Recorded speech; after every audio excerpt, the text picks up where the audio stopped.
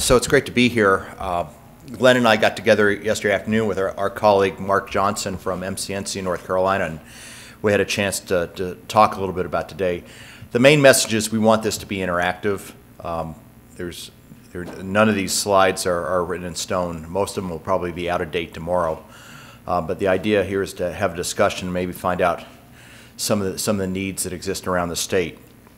And so what I want to do, I'm Deputy CIO at the University of Utah, and I have a pretty disparate job, but I do come from, as the introduction said, I do come from a background in advanced networking.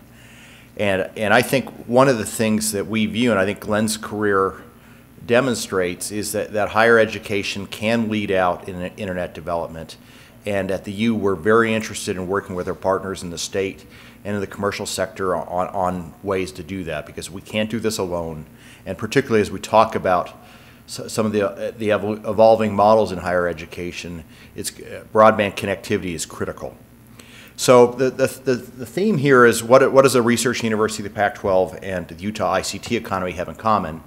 And as Glenn's pointed out, I should explain what ICT is. It's primarily a European term, but it refers to information and communications technology rather than just saying IT. And I think that's probably more descriptive of what we're really doing.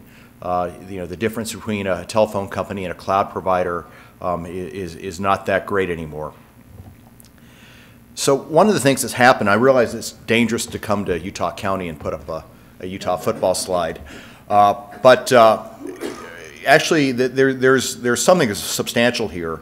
By the U joining the Pac-12 a little more than 2 years ago, we did more than join an athletic conference.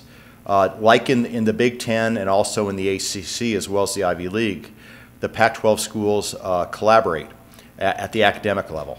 And it certainly means that we have to raise our game now if we're going to work with the likes of Stanford, UCLA, University of Arizona, and University of Washington. So I decided I'd show a photo of the Stanford game rather than last week's Arizona State game. We'll see what happens on Saturday at the Coliseum. But I think in many ways at the U, this realization is just beginning to seep in. We know we're in an athletics arms race, so we'll need to expand our stadium, our basketball arena, and also we're working with Jeff Egley and his colleagues at UEN to improve the video connectivity in our sports venues for the Pac-12 network. But it also means we're looking at a different set of academic institutions as our peers. There's a little bit of history here, and I think the history bodes very well. There was a network known as the ARPANET, which actually was in many ways the predecessor of the internet. It came online in 1969. It was developed with federal support and actually a lot of vision that came out of the Defense Advanced Research Projects Administration. And the first three nodes of that network were in California, Stanford, UCLA, and at UCSB. But the fourth node actually was at the University of Utah. And that's what you see in the left there, that napkin diagram of the network where Utah had a lone digital PDP-10 computer connected to the network. But that, in many ways, was the beginning of the network that led to the internet, and essentially packet-based networking being demonstrated on a large scale in the United States. In the right, you see essentially a view of the ARPANET as it was funded for the next 10 years. And what you might say is that Utah was one of the few states in what people on the coast call the flyover states that actually had a connection. And I think this is really important, that we've always been a dot on the map, and it's something that at the University of Utah we feel very important, that we need to be part of any national networking initiative, because research funding, research collaboration follows that activity. And as an example of that, around this same time, we had a very strong effort in computer graphics at the University of Utah. If you know the company Evans and Sutherland, which for many years existed in our research park, David Evans, who was the chair of the department, and Ivar Sutherland, who came from Harvard, really built a very strong program in computer graphics. This slide is from Chris Johnson, who leads our Scientific Computing and Imaging Institute. But we've had a number of people, John Warnock, who of course leads Adobe, which has a significant presence up in Lehigh now, Ed Catmull, who leads Pixar, Ed Clark, who started SGI, as well as Netscape, and Nolan Bushnell, who started Atari, as well as Chuck E. Cheese Pizza. The latter one might not have been the best business plan in technology. But for me, what it boils down to is 20 years in this business, is you hear a phrase, the virtuous circle of bandwidth, and I think it's a core principle that whenever you have new applications, it helps drive new infrastructure, and then that infrastructure enables new applications. The same thing happens in science. If you give an astronomer a more powerful telescope, they'll be able to discover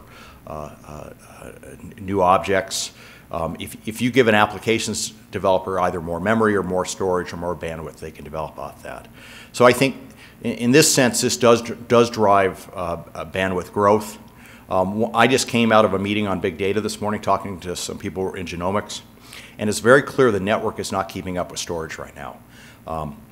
And I think that's something that concerns us on our campus, and I think it'll be interesting to see how that plays out in the home bandwidth environment, where I think bandwidth has been even more constrained over the last decade.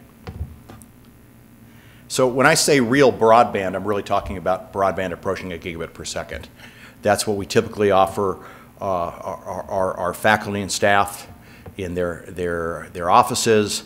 We're moving that way in our wireless network. But why does real broadband then out in the community matter to a research university like the U? I think there are 7 reasons. And the first really reflects the changing environment for delivering courses. You may have heard of the expression MOOCs, massively open online courses. The idea of flipping the classroom, offering very large classes with very modern internet-based delivery methods. It's very clear that we're going to need to compete in that space, and if we're going to reach our current and prospective students, we're going to need to have good, not only compelling content as well as crisp delivery mechanisms, but we'll also need the last mile to their homes connected.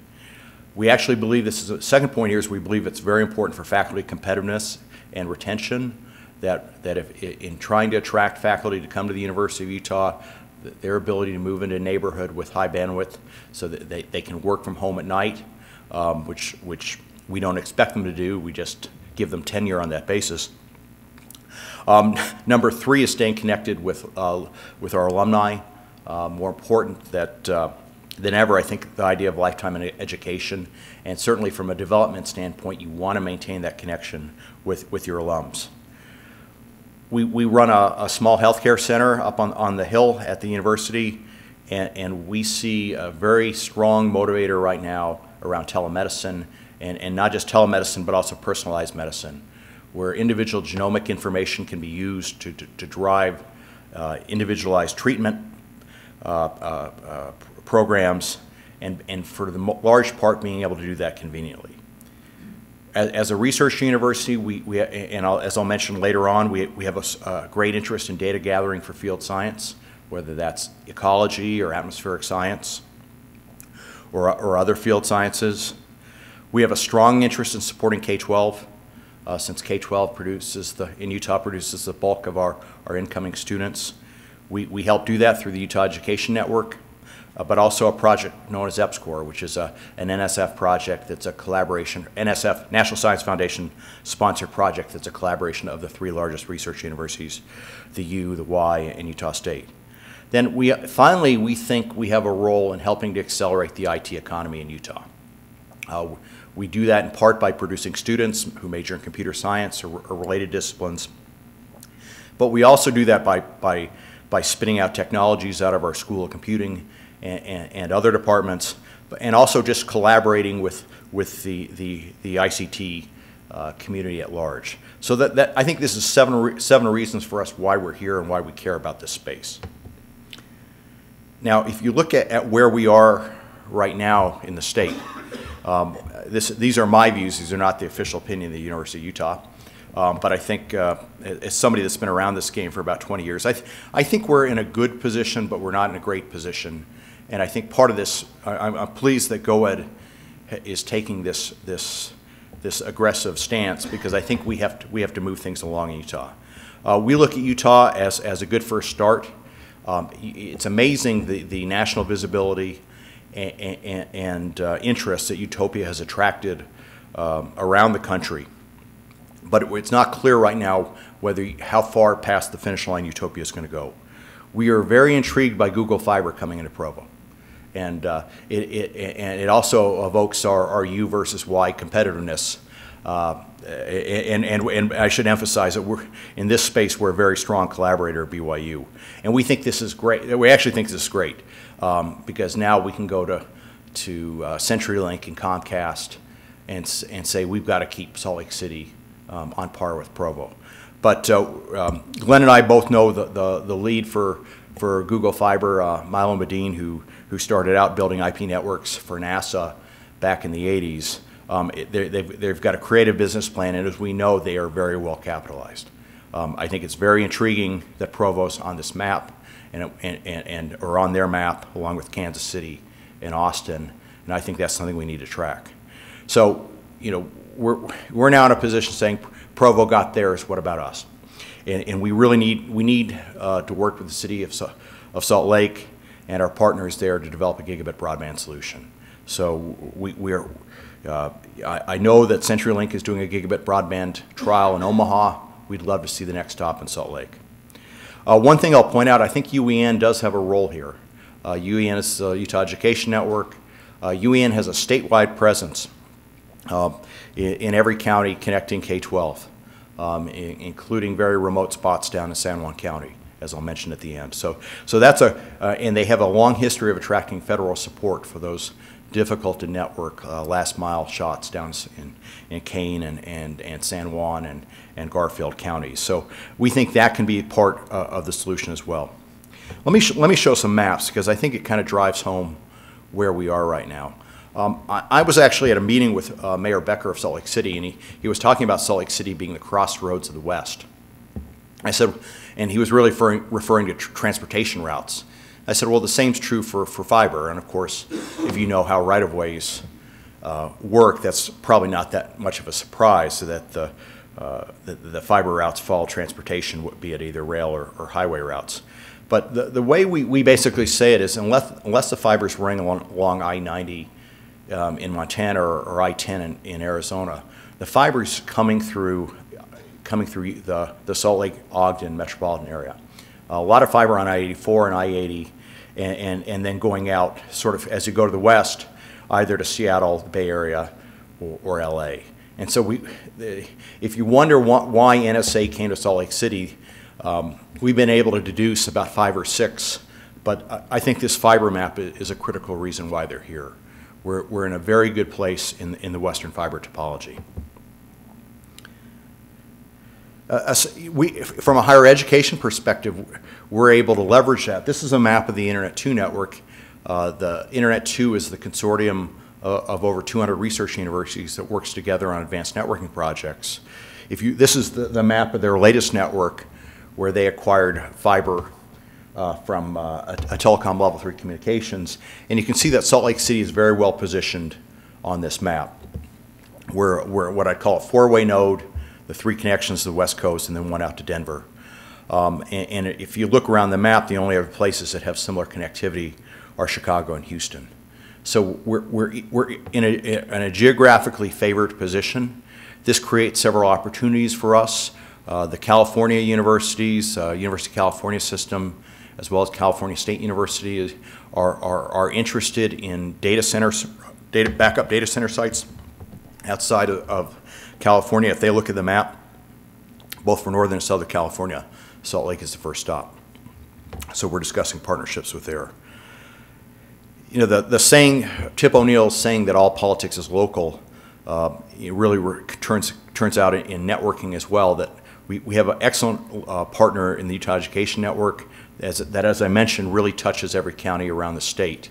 And so we're able to leverage that national connectivity and use UEN to reach the other research universities, as well as the rest of higher ed and K-12. And that's a critical piece for us, particularly if you look down to southeastern Utah or southwestern Utah, places that are not on the beaten path for national networks. Now, as I mentioned in the beginning, we talk about informations and communications technology. At the U, we view networks as very critically tied to data centers now. In fact, I think Enron had this right. At least they vocalized it around 2000. Now, their business practices weren't quite so ethical, but they were right about this. But if you look at what a data center needs right now and why data centers tend to co-locate in certain places, its ability to get cheap and available electric power. We're in a good position there. We're about 5 cents per kilowatt hour. We're not as cheap as, say, the area east of the Cascades in Washington, Oregon, where they can draw on hydropower, typically around 3 cents a kilowatt hour. But we're in pretty good position compared to other states. You need water. We've got enough here. You need the ability to conserve both. And one of the things that's neat about our environment is that in our data centers, we can use ambient air about 80% of the time. So if we just push cool outside air over our equipment, that's enough. We don't need to run our chillers or even evaporative coolers. So I think we have those favorable factors working here.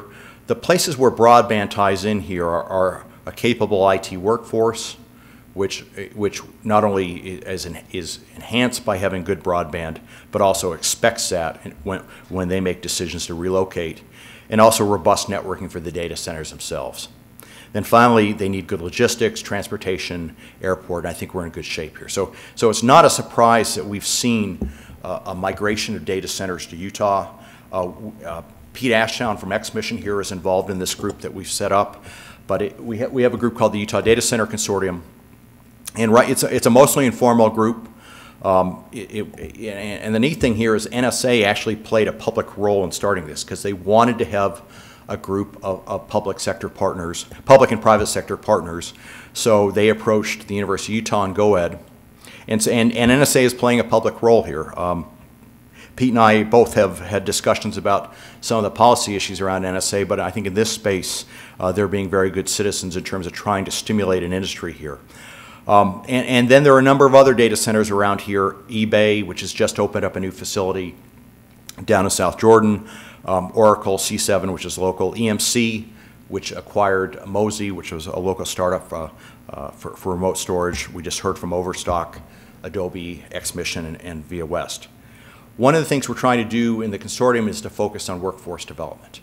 And at the University of Utah, we now have a data center engineering curriculum where both undergraduate and master's students can major in either electrical or mechanical engineering or computer science, but then take enough courses in the other two disciplines so that when they graduate and are hired into a data center, they can actually look at the data center as a system rather than just understanding one of the three components, whether it's the electrical distribution, the computational load, or the cooling, mechanical cooling. So we're working with these data centers. We're developing internship programs. So we think this is a way of facilitating critical mass here in Salt Lake and Utah counties around these facilities. We're also seeing interest down in Washington County. There's the Tonnequint Data Center and some other facilities under development down there. For our part, we entered into this space for the university as well as our public sector partners by actually deciding to go off campus for a new data center. We acquired the old Coca-Cola bottling plant just south of downtown Salt Lake about 4 years ago, and have turned that into what we believe is a state-of-the-art data center that supports a very diverse set of requirements of the university, going from the enterprise side over to high-performance computing on the research side. So compared to NSA, we've got about 2% of the electric power. We're only about 2.4 megawatts. We can take that up to 6 pretty easily. But we really focused on energy conversion. We're able to pull ambient air about 80% of the time and use that as cooling. You can see we have very large fan walls on the west side of the data center that we push air down our cold aisles. We have a standard hot air cold aisle design now. But when you build a data center, you've got to connect it. And one of the things that we felt we needed to do for research and education in conjunction with building this data center was to build a regional optical network. Many of our peer institutions around the country, we can think of I think the first one that did this was a Pac-12 peer, USC, which has a computer science institute out in Marina del Rey, south of LAX. They built an optical network using LA Division of Water and Power Fiber maybe 15, 20 years ago. We adopted the same principles here, but as a major research institution, we felt that the networking to our data center as well as to the national networks was so critical, we had to essentially go down to the underlying asset, which is dark fiber. So we had a number of motivations for doing this. It's probably more interesting how we did it. We started out working with public sector partners, and I think it's a real testament to how well people play together in Utah. Unfortunately, we're competing against Lynn Yoakum from the Department of Transportation, who's running another session right now. But she's been a tremendous supporter of this. We've gotten access to UDOT fiber as well as conduit in the Utah Transit Authority light rail system. So we basically started that, started with that. We've been able to work with wholesale-oriented carriers, Boseo and Syringa, and then we were able to take advantage of the federal stimulus program right after the financial crash. So if you look at Salt Lake City, we now have an optical network that spans from campus up on the northeast side out that goes out to the airport. There's a principal internet to connection point just south of I-80. But we also have a presence downtown. We get into the Salt Palace. We're beginning to work with NOAA, the National Weather Service, on connecting their sites. In terms of weather big data, there is the Western Region headquarters for NOAA is in the federal building in Salt Lake, so that's our current target. So we have glass, we have a redundant ring going around Salt Lake. We light this with optical electronics, optronics, and then whenever we want to add either a 10 or 100 gigabit per second wavelength, we just plug in the cards. It's not we don't need to go through a circuit provisioning exercise with a carrier. We're essentially the owner of the network now, just as you would if you had say a small campus for a business. We've extended this network to take care of our friends, the Aggies and the Cougars, because we actually are very strong collaborators in the research space now. So we have fiber that goes up to Logan. We were able to get this through Syringa. We think this was very strategically important. Logan, it's a beautiful place, but it's in the middle of telecom nowhere, to be very blunt.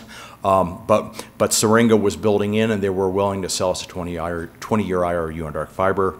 We worked with UDOT and Provo City to get fiber down to BYU. So we have several large-scale research collaborations now, and this is a way that we can work with the other two research institutions. So we may compete in football once a year, but 364 days we need to work together because the reality is we're very different institutions. So why do we do this at the U? So let me just talk about some of our applications. We are a national leader in network research, and Glenn knows this well. We have a faculty member, Rob Ricci, who's taken over for the late Jay LaPro, and we are really helping set the framework for designing test beds for next generation networks. We have a system known as Emulab, which is a way for doing reproducible experiments across servers, switches, and wireless networks. And we hope to leverage that into even a larger scale test bed later next year. Let me talk a little bit about big data. Big data is a hot topic. It came up in the last session. It's a big data on our campus. Most campuses are very good at provisioning cycles for computation. In many ways, we think of those as airplane seats. Once those planes take off, they're sold. You don't need to worry about that. But once you start dealing with data, it's a lot more like real estate. You buy it and you may hold it forever. And there's actually a different economic basis to providing this type of service at a university. Let me just mention a couple things here about the drivers and science, and I'll have some slides. But it really covers the breadth of our research program, whether it's in astronomy and astrophysics, or genomics, or the sciences are essentially around environment and water, or then just sort of basic computational science and visualization. Give just a couple examples here. We're part of a very large astrophysics project, the Sloan Digital Sky Survey, which was one of the first telescopes actually to be digitized. It's on a mountain at Apache Point in southern New Mexico, just east of Alamogordo.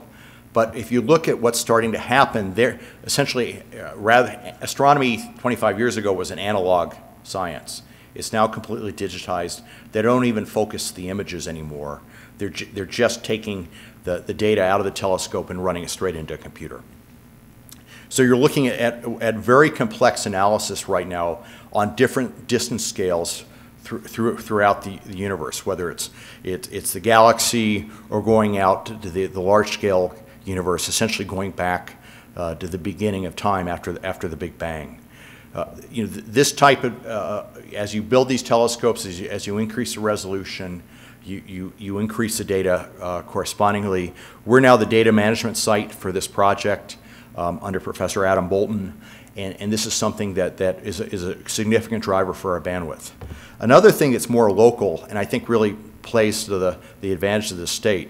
I learned this as a kid. My father was a field geologist and taught field geology in Utah every summer. But in many disciplines, we are a great place to do field science.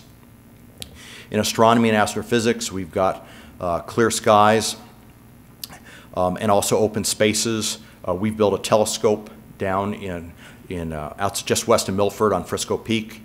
We have a very large cosmic ray experiment just west of Delta on Route 6, if you've ever driven out towards Notch Peak or Great Basin. These are very large-scale experiments. They have significant networking requirements. And the beauty of both these experiments, they're in very remote locations, but we can connect them through the Utah Education Network because they're high schools both in Milford and Delta, where UEN has presences. So the nice thing is, and so we've got a good collaboration, and it really helps benefit science. And then the science can get back into the curriculum in these schools. If you look at more on the ecology side, Utah State and BYU, as well as the University of Utah, have field stations around the state. We're beginning to hook those up. The photos here are of the Useria Mesa site, which is northeast of Moab on the Dolores River. Almost on the Colorado border. But it's critically important as we're starting to face climate change issues, especially on the Colorado Plateau, issues around dust on snow, which will lead to faster melting of snow in the summer and less water late in the season. These kind of experiments are extremely important. Just want to mention one more, and that's genomics. The ability to sequence the human genome is really changing not only research, but also now how medicine is delivered to patients. If you go in these genomic facilities, they actually look like factories now. These sequencers are getting cheap enough that they build out very large facilities at hospitals. University of Washington's actually built out a facility that they acquired on the Seattle waterfront as their genomics factory. The thing that, and these devices are getting much more sophisticated because the amount of data that they're producing is growing faster than Moore's Law. So if you're in IT, this becomes a point of concern when you're exceeding Moore's Law. And so it's driving new technologies, not only new algorithms, but also new approaches to storage. This is a place where I think the network is falling behind significantly. The network, I met with genomicists today, and they talked about getting computers pre-configured at the factory with basic genomic sets so they would not have to use the network. In other cases, people are FedExing tapes or other media because the networks aren't there. And so this is an area in IT that's a concern, and it reflects the fact that not only these sequencers can produce so much more information than, say, 10 years ago, but also the storage is just so much cheaper than over that same time period. I want to close and mention one project because I think it touches on the nature of the challenge we face in Utah. Glenn and I were talking yesterday about Utah actually being one of the most urbanized states in the country, and we are. For the 120, 150 miles from Logan down to Nephi, going out maybe 20 miles to the west, we are very densely populated. And I think that picks up about 80% of our population. Our view of the state has not adjusted to this reality yet. But we also have a very, what I would call a long-tail rural distribution, and UEN works with us every day as they try to establish connectivity down into the rural counties, Kane, San Juan, Garfield. We're now involved in a project with the University of New Mexico trying to address specific needs in the Four Corners regions. And as I've spent time down there, the interesting thing is even though the four states have a common presence there, each of the economies and the demographics in those four states are very different. Different tribes, different economies. New Mexico, northwest New Mexico actually has a very hot oil and gas economy right now. We're beginning to meet on a regular basis and also explore using essentially energy corridor right-of-way and fiber in this region to improve networking, both in support of K-12 and the tribes. There's a lot of interest there. It's a great place to do archaeology if you've been down there to Hovenweep or Chaco Canyon. But this is the kind of thing that I think making sure that broadband hits these places that are pretty significantly off the end of the road, but have significant presences. The Navajo are the largest tribe, and they are beginning to demonstrate significant clout in D.C. We work with Navajo Technical College. Vice President Biden's wife, Jill Biden, was their commencement speaker last May. So interesting dynamics down there, but you know, even though we focus primarily on the Wasatch Front, we know that we have to hit the rest of the state and the region. I just want to acknowledge our partners because we over the last 10 years we've built up a great set of partners around the state, and I think one of the nice things about Utah is that we know we're a small state. If we don't work together, we're not going to accomplish anything on the national scale. So I'll stop there and turn it over to Glenn.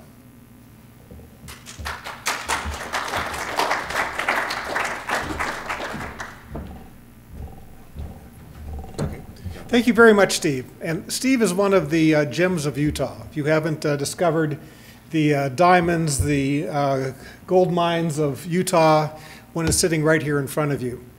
I just, since this is the big capacity data forum, I just thought I would talk to you for a few moments about why we see big data and what difference that's going to make. And I really see it in 5 areas, Steve. And I'll cover them just briefly. So the first one is that video is going to end up being a significant driver, but not for the reason that you think. Because you can watch a nice high-definition Netflix today for what, you know, a few megabits per second. But that's when the studio has a couple of weeks to go compress that signal. They actually send their computers through that video signal twice, going and doing compression so that they can get a nice high-quality signal out to you. And it's worth it for a movie because they do it once for a 2-hour movie, and then every copy of that movie that goes out can be sent at a relatively low bit rate. So that's great. You can also do it if you're willing to spend a lot of money. If you would like to buy a Cisco telepresence unit, they have some wonderful, wonderful hardware compression chips. And they can go and crunch the video down to something pretty manageable. In that case, a bit more, usually around 4 or 5 megabits per second, sometimes 8 or 10 megabits for some of the very crystal quality video that you can see. So you can definitely spend money to get video to look pretty good. What if you don't want to spend money and you still want to have great looking video and you don't have 2 weeks to compress it? And I think that's the new frontier. I think it's going to be uncompressed video. Uncompressed HD video is just a bit over a gigabit per second. And you would say, but why would I do that? And I think the answer is you can get 2 out of the 3 of low cost, high quality, and low bandwidth. You can have any 2 of those 3. So you either have to have high cost or high bandwidth or low quality. And I think that thanks to Moore's law, the one to pick is high bandwidth, because that costs, at least in the local area, not very much. If you have a copper, G.fast, if you have fiber running to the home, operating that at a gigabit or even more than a gigabit costs the provider only incrementally more. The difference is almost negligible. There's an optical terminal at the home, there's some equipment in the office. As long as that traffic doesn't have to go someplace far away, the cost for that can really be kept quite reasonable. So high bandwidth, high quality, low cost video, I think is going to be one of the drivers as long as we keep that video in the local area. Are there any applications for high quality, low cost video in the local area? Schools, museums, libraries. As long as you keep it in the area so that you don't have to pay to send it over longer distances where you may have to pay upstream providers, this can be pretty interesting new application, and you can enable people. The software application, one of them was done for US Ignite by Case Western Reserve in Cleveland, goes and takes the results from an HD camera. We're using a Logitech C something or another that costs about $70. Just sticks those bits right onto the gigabit connection on your laptop and sends it out. Even if you have an old XP machine, even if you have an old Intel Duo processor, it still works very well and you get nice high quality video. So nice story, right? But that isn't the real story. The real story is that the latency is much lower. The latency is lower because you're not spending time to compress it and then to decompress it. So as a result, you no longer start talking over each other on video conferences. I was testing out the system from the EBC at the University of Utah to Case Western Reserve University, and I discovered myself actually finishing a sentence that they had started over a video conference. And while that's perfectly normal in an in-person setting, that is something that has just never happened to me over an ordinary video conference. And the reason was we had about a 30 millisecond delay total between Cleveland and the University of Utah, running partly over NLR and partly over Internet 2, it turns out, Steve. And I think that's going to change the way that people use video when it becomes that interactive, that responsive. When it's more like a piece of glass, my hypothesis is that that low-cost, uncompressed, therefore low latency video will make a big difference in education, in healthcare, and other areas. So I look for that to be a big data driver. So that's probably number one. Number two is sensors. Anyone carrying a sensor with them? Come on. No cell phones here in the crowd? You know how many sensors there are in a cell phone? Did you ever count them up? You know, you've got camera, temperature, you've got accelerometers, you've got GPS. There's all kinds of sensors. I'm carrying around a portable tricorder, which tells me everything except for my health, and that's only because the sensors are pointed out instead of in. So lots of sensor data is coming out. Even the NSA is having a hard time keeping track of it. In fact, I think they're even opening a new data center in some place called Utah to be able to help store all the information they're collecting from various sources. No laughs? All right, never mind.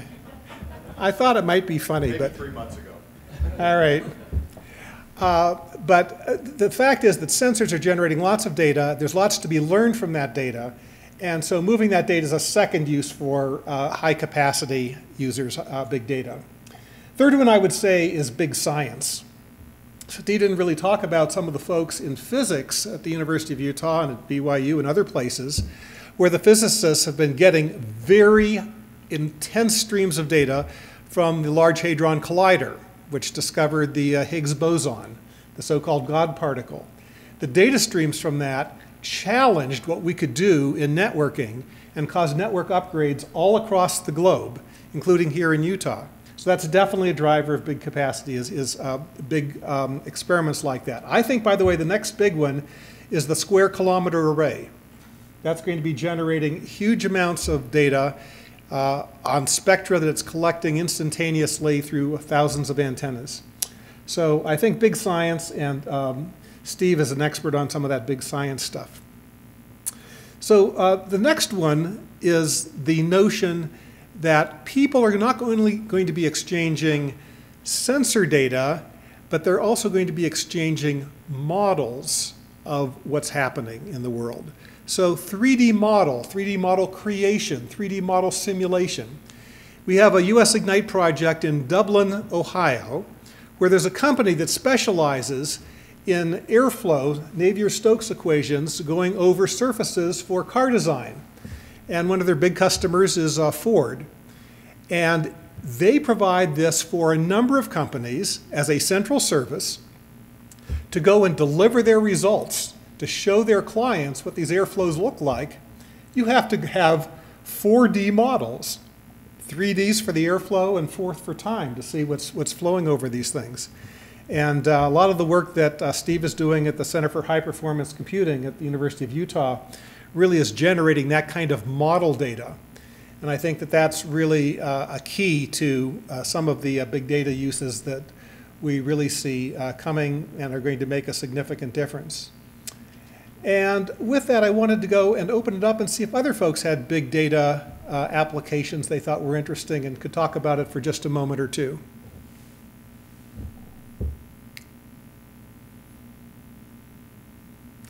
I thought of the video. I work for a manufacturing company, and if we've got an airplane that needs to be repaired, but that airplane is in Cleveland, but my mechanic, or the head mechanic, is in San Antonio or in Cedar City, being able to take a camera and show them the problem. And get some advice on what to do about that.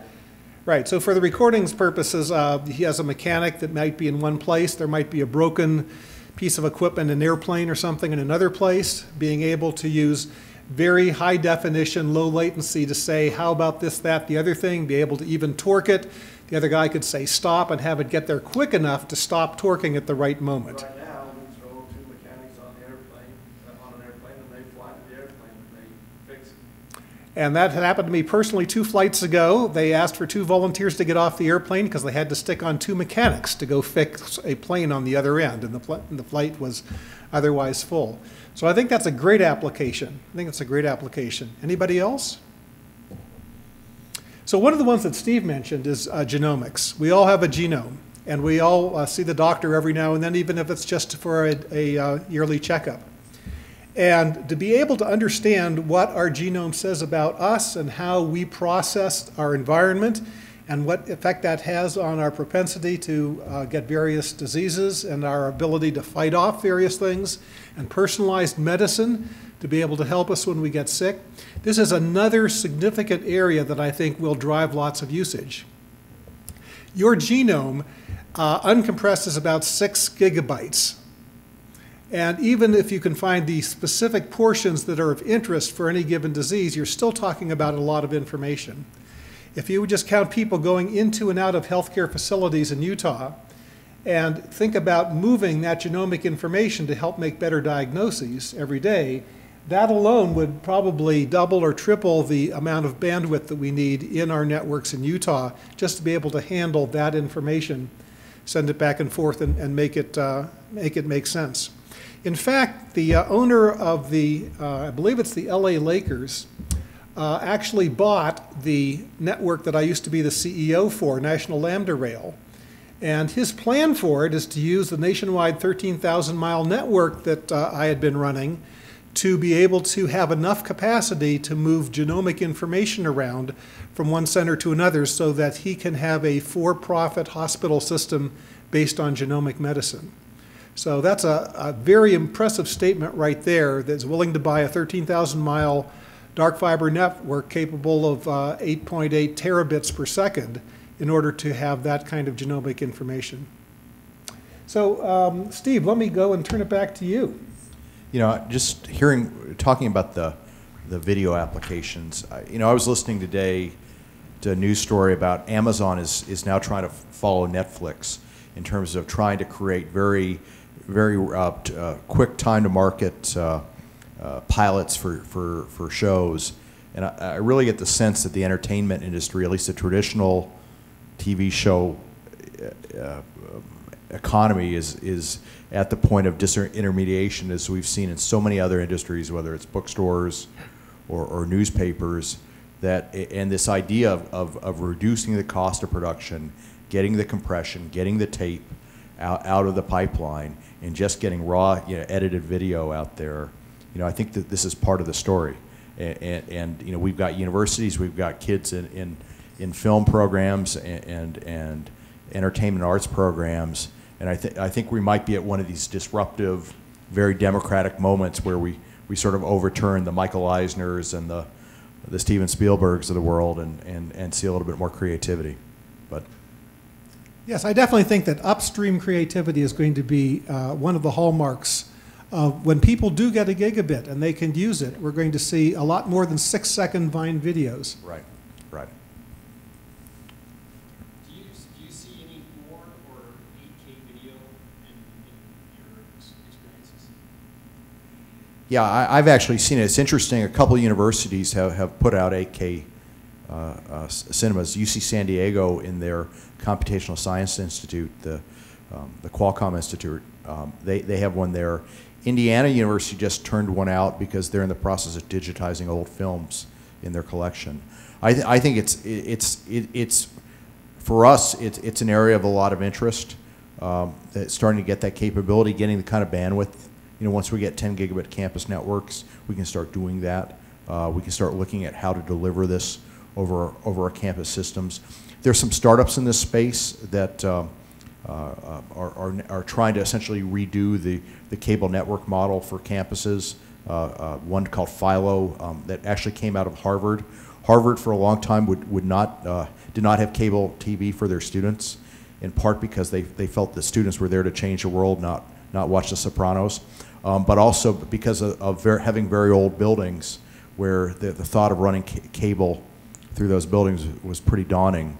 So as they move more to internet-based cable delivery, I think we're going to see a lot of innovation in this space. A lot of it's going to be focused on tablets, but I think also thinking about very high-end delivery, where you have a fixed screen and students can go to a place in a residence hall and get an 8K experience.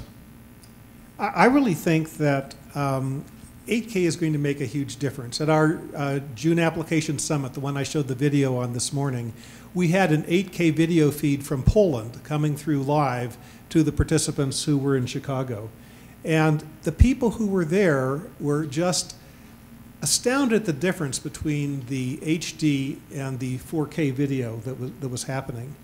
And I think it's just like when you see your first iPad with Retina display versus the old display.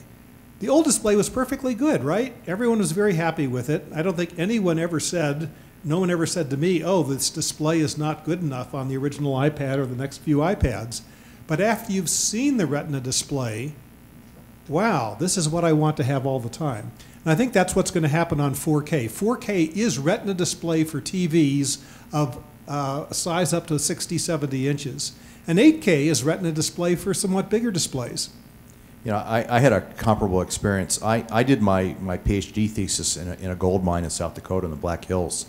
And it was a pretty remote, dusty mine, the Homestake mine.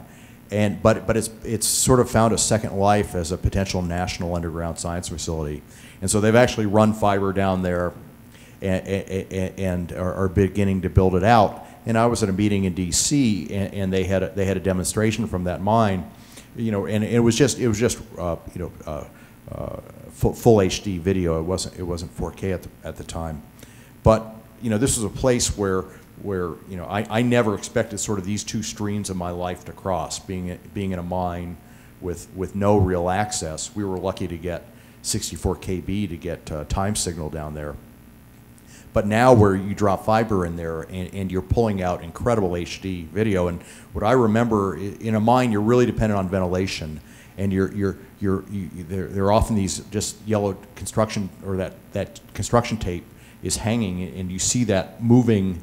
That tells you you've got airflow in the mine, and on the HD video, it was just like you were there. So I think it's very addicting that once you get people hooked on one level, whether it's 4K or going to 8K, you can't go back. And I think that's that's the hook of this technology and ultimately the driver of the bandwidth. There are a couple of real-world applications where that extra bandwidth helps. One is that the psychiatric community tells me they can't really do good diagnosis even over HD TV today, because you need to be able to watch the person's facial tics, little things that happen on the face that happen so quickly that it may happen in between frames and the camera doesn't pick it up. And that with 120 frames per second, 120p, high definition, they actually can see that and can do remote diagnosis. So I think higher bandwidths than we now see on HD are going to be important for psychiatric purposes.